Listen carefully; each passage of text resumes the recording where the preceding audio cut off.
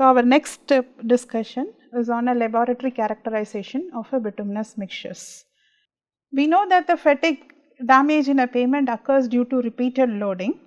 So, how many loads of repetitions we need to apply to simulate the fatigue damage in a mixtures? So, if you look into the picture which is given here, you can see the x scale of a picture to be a logarithmic of n, where n is the number of repetitions of a standard axial load, and y scale is a logarithmic of strain. So, now if you see, the fatigue damage occurs when you subject the pavement or when you subject the bituminous mixtures over a wide or a bigger number of n. Now, if you compare a fatigue damage and the rutting happens at the initial stage of a pavement, that is when the n value is low. So, and the fatigue damage occurs at the end of the pavement when the n value is high. You can also study the linear and the nonlinear response of a bituminous mixtures from this. So, if you look into this linear response of a bituminous mixtures, if you want to study the property of a linear viscoelastic behavior, now you need to subject the bituminous mixtures to a very small strain, and we do not need to apply too many repetitions for this characteristics to study this characteristics behavior.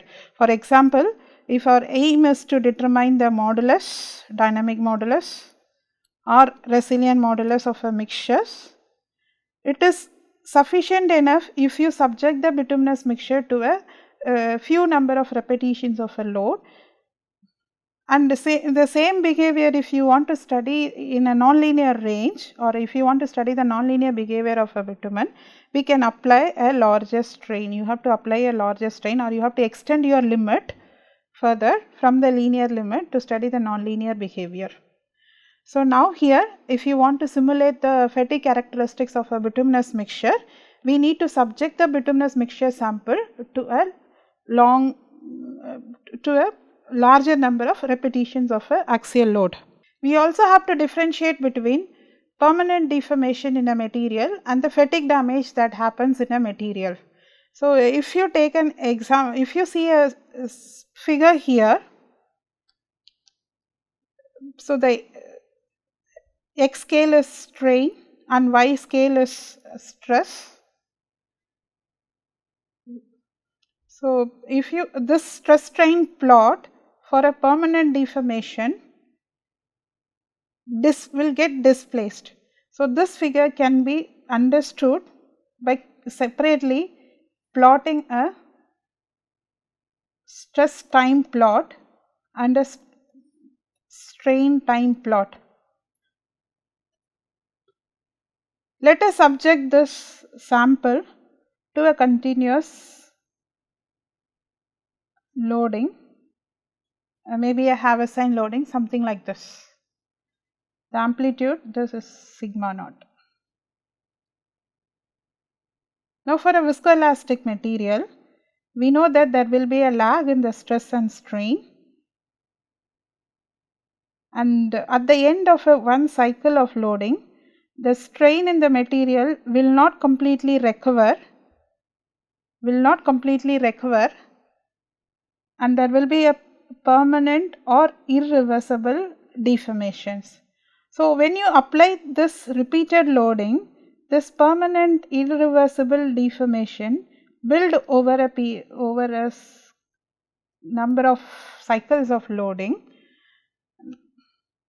and the deformation curve looks something like this. So, now if you plot a stress strain diagram for this case, you can see a Lisa-Juice plot or a stress strain diagram will show a permanent deformation or irreversible deformations which is happening here, and this being an irreversible deformations, this grows as you do a repeated loading on the mixture.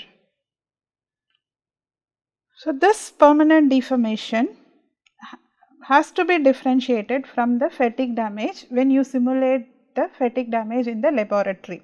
So, fatigue damage, if you see the X scale again, this is a strain and the Y scale is stress. So, we apply a tension compression loading. Why tension compression? We will see it little later why it is tension compression. So, when you apply a tension compression loading, we have seen already the Lisa-Juice plot for a viscoelastic material is ellipse. So, if there is no permanent deformation, if you ignore this permanent deformation here in the material, so as the damage progresses, there will be a disorientation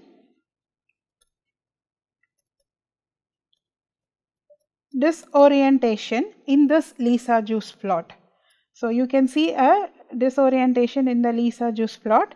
This disoriented Lisa-Juice plot can be a ellipse, or if the damage is more, it can even be a non-elliptical.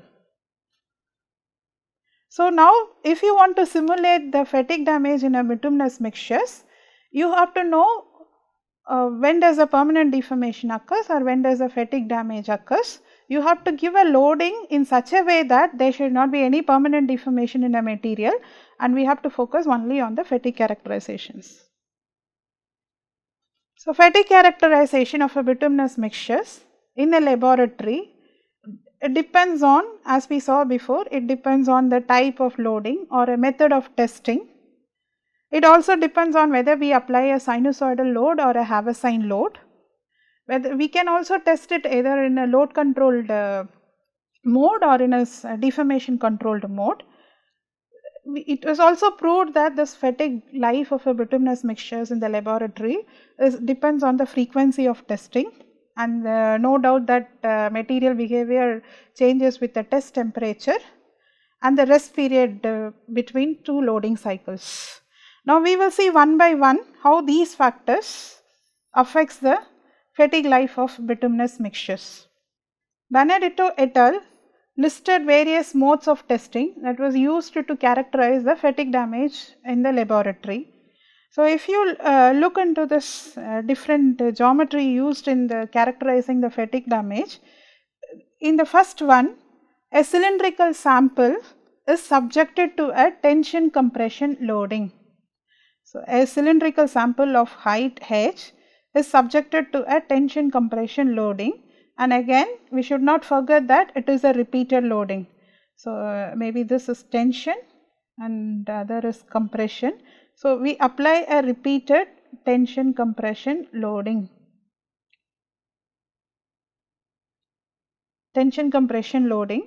And find the property dynamic modulus.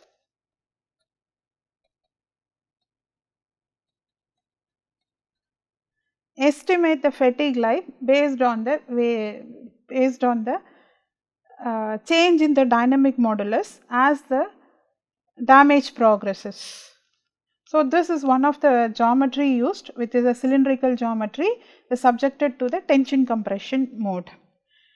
The common test used in the fatigue characterization of a bituminous mixtures is a beam bending test.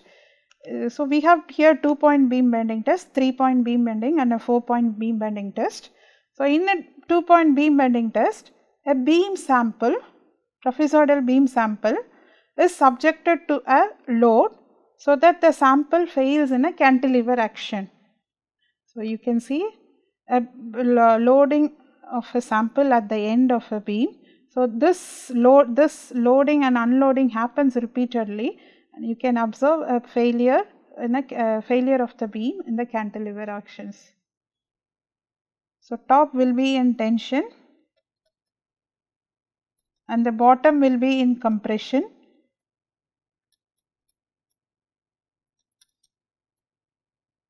So, the failure will be something like a crack starts from the top and progresses towards bottom. This 3-point beam bending test and the 4-point beam bending test, a simple beam bending test, the main difference between these two is 4-point beam bending test is a pure bending test where the shear force is 0 the center of loading. For example, if you construct a shear force diagram for this, you will see shear force diagram. So the reaction will be here P by 2, and here the reaction will be P by 2 for the load of P by 2 and P by 2 here. So the shear force diagram will look something like this.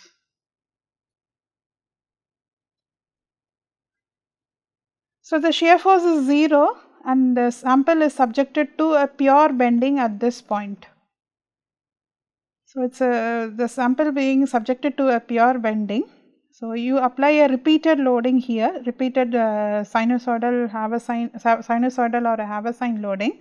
So the crack starts from the bottom. If a bottom is in tension, the crack starts from the bottom and propagates to the top. The next mode of testing is an indirect tensile strength test, in which the cylindrical sample is subjected to a diametrical loading. So this is a biaxial testing.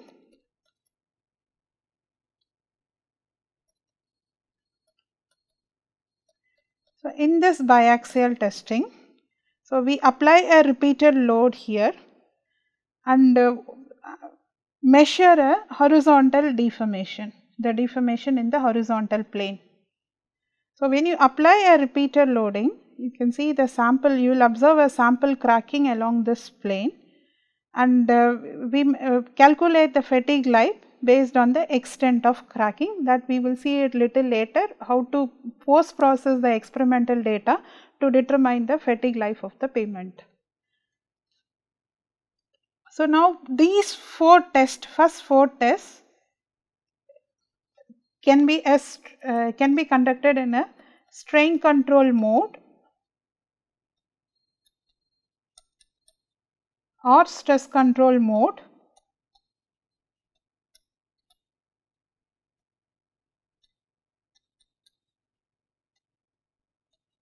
Whereas this IDT test, we know that it will be only a stress control mode test.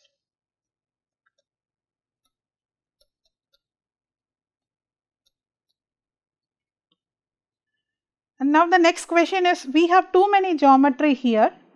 Will the fatigue life depends upon the geometry we use? Let us see that.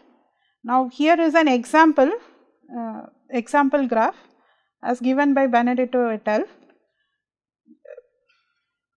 The X scale here is the strain and Y scale here is just a different mode of testing. So you have different mode of testing, mode used for testing. So Benedetto et al.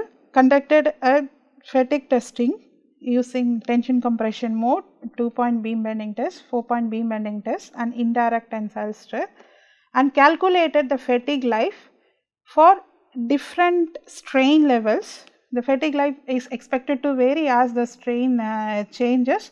At lower strain level, we will have a higher fatigue life, and as the strain increases, the fatigue life will fall drastically. So he calculated the fatigue life for a different strain level and estimated the strain corresponding to a fatigue life of 1 million, 10 power 6, 1 million standard axles.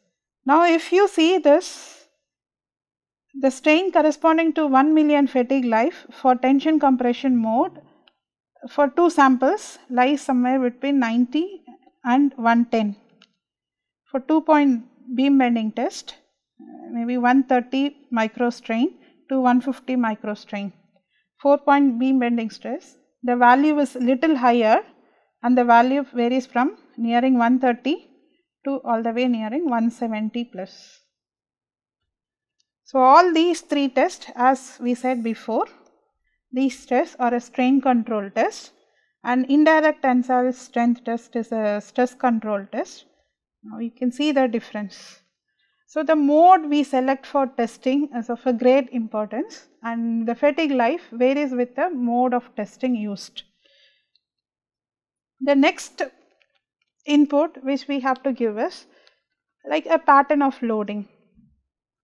Whether we apply a Haversine loading or a sinusoidal loading. We know that the traffic condition is simulated using either a sinusoidal or a Haversine loading. So, in a sinusoidal loading, if say for instance if it is a strain control test, the deflection varies from 0 and go all the way to the maximum. Maybe this is a tension maximum, come back to 0 and goes to the compression maximum and then go back to 0. So, this is one cycle of loading.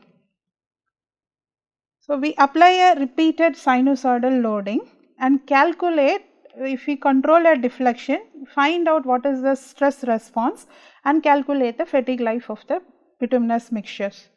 In case if it is an Haversine loading, so it is only a tension loading varying from 0 to maximum and then goes to 0 in a half sine pattern. So, you can see this half sine pattern of loading in case of an Haversine loading. So, we either use a sinusoidal waveform or a Haversine load waveform for determining the fatigue life of a bituminous mixtures. Now, if you see the results here, the y scale, x scale here is time, V in seconds, and we have two y scale, one is force and other is deflection. In a deflection control or a strain control test, assume like we are applying a sinusoidal strain, something like this, a sinusoidal strain, the red color one which is sinusoidal in nature. Now, you can see the maximum deflection on the tension side and the maximum deflection on the compression side to be equal. So, the resultant force output will also be a sinusoidal. So, the resultant force output which is marked here in a blue is also a sinusoidal. So, this is in case if you apply a sinusoidal deflection, the force, resultant force will also be sinusoidal. The only difference is that force leads the deflection value, and we know that this is this time function or the lead is defined as a phase angle or a time lag.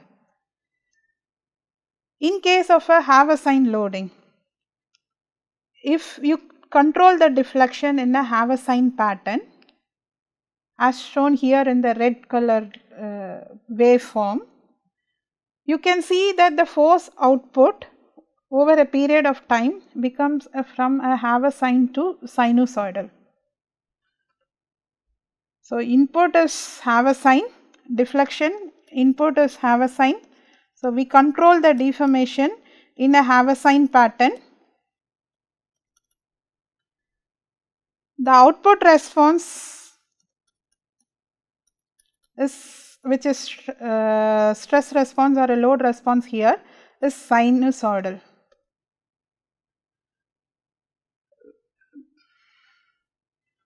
So, this is the thing you have to keep in mind when you apply a Haversine function, the output function, Haversine deformation, the output stress function will not be a Haversine, it will be a sinusoidal.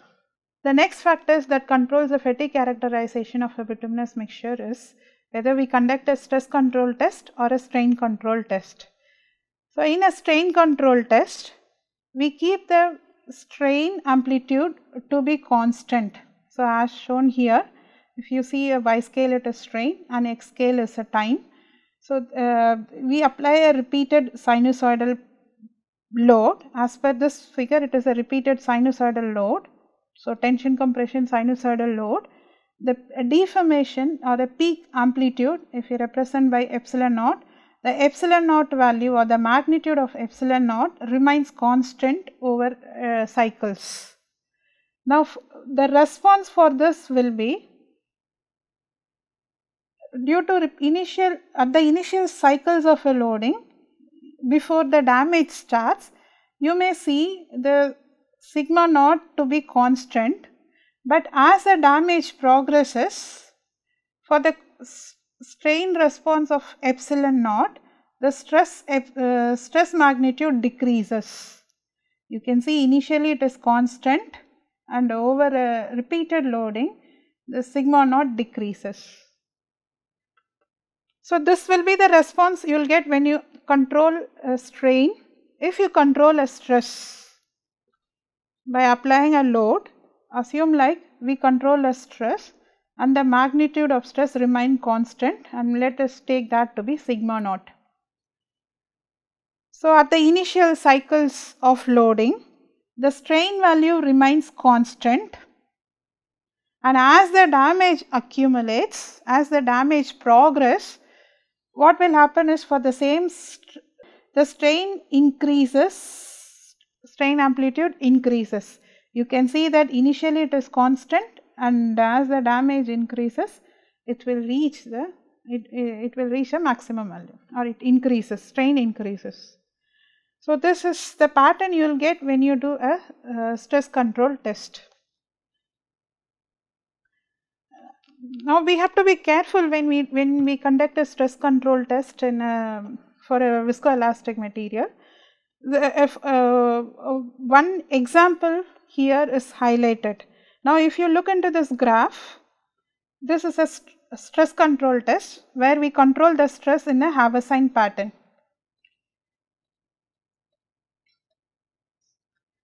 So let this peak be sigma naught.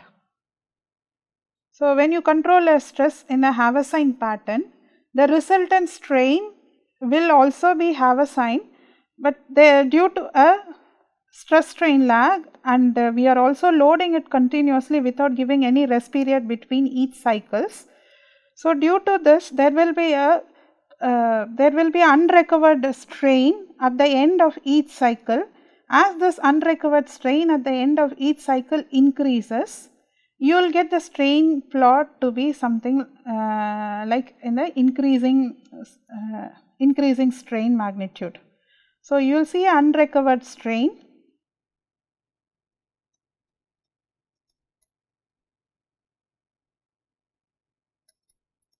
You see unrecovered strain increasing as you load continuously. So this is what so this unrecovered strain, we call it as a permanent deformation in a material. So we use this type of loading conditions for characterizing a rutting response of a material. So in these conditions, we say that the fatigue damage as a hidden damage. So the fatigue damage may be hidden in this case.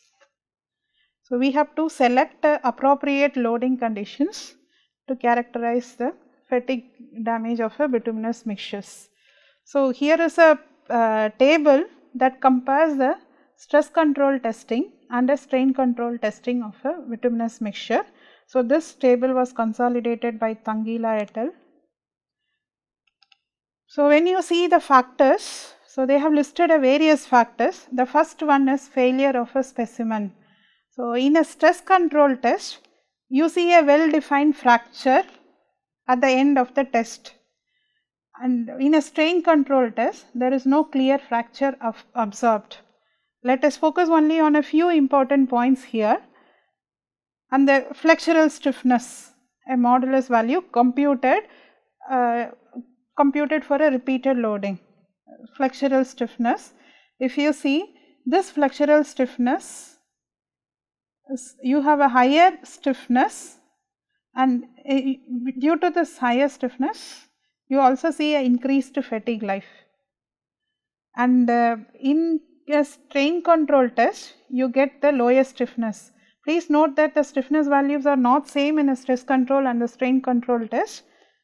So and this lower stiffness will result in increased fatigue life. Higher stiffness sample or a high stiff sample will increased fatigue life when you conduct a stress control test. Low stiff sample will result in an increased fatigue life when you control a strain control test. So fatigue life calculated using stress control test is low and the strain control test is high. Another important factor here is energy dissipations.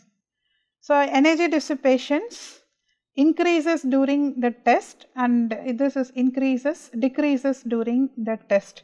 So, if you conduct a stress control test and if you calculate the energy dissipation for different cycles and if you plot it, you will see an increase in energy dissipation in case if it is a stress control test.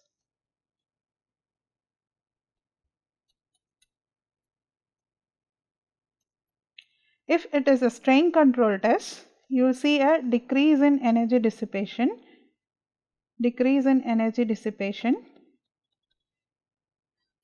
if it is a strain control test.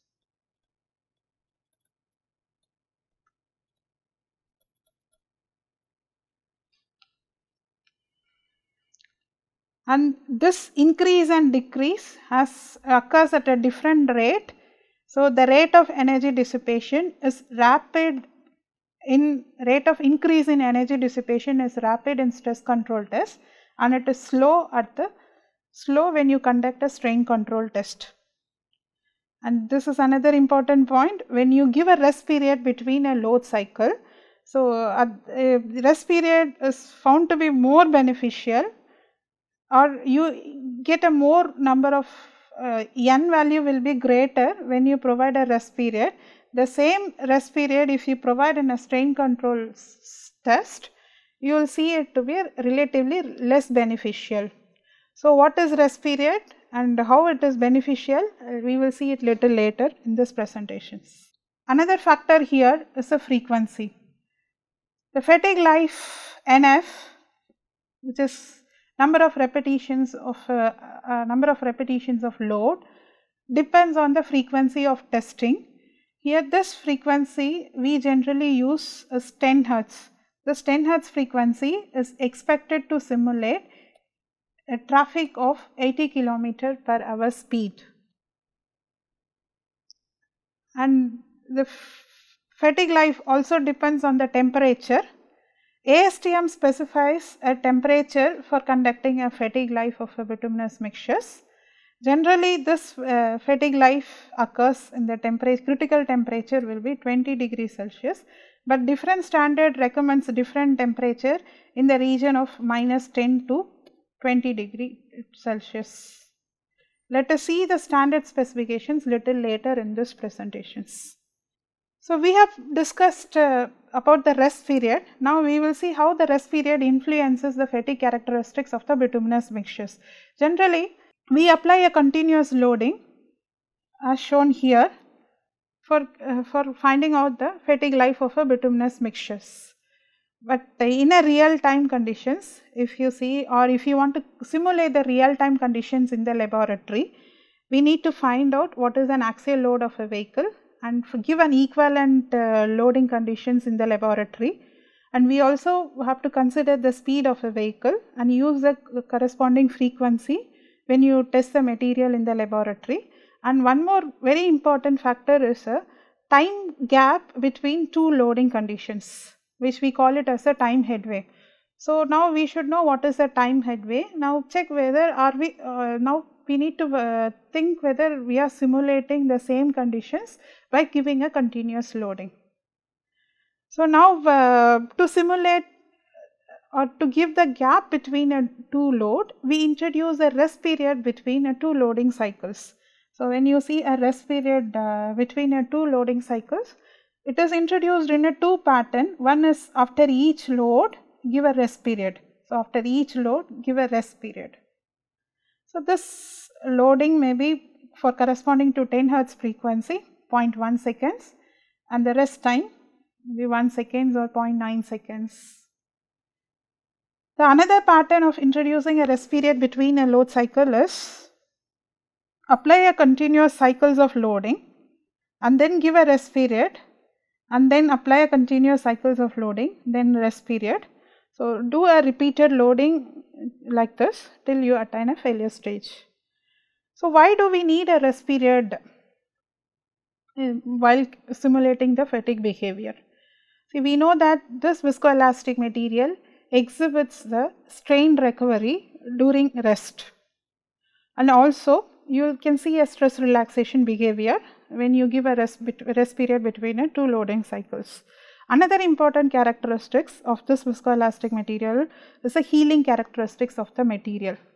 So, the damage that occurs over a period or due to continuous loading, if you give a rest period, may heal and the material may recover to its original conditions. So, this important healing property will increase the fatigue characteristics of the bituminous mixtures. So, if you want to simulate the real time traffic conditions, test it with the rest period. So, another thing is if you want to simulate the multi-axial loading conditions. So, if you see this, front axle is a single tire, middle axle is a tandem axle and a tridem axle. So, single axle waveform may be like this, tandem axle waveform and a tridem axle waveform like this. So, this are some sample waveform, we use it to simulate the real time traffic conditions. So, now we will focus more into a fatigue damage simulation using a 4-point beam bending test. Let us hold here for a while, and in the next lecture we will see a 4-point beam bending test and the indirect tensile strength test to determine the fatigue characteristics of a bituminous mixture. Thank you.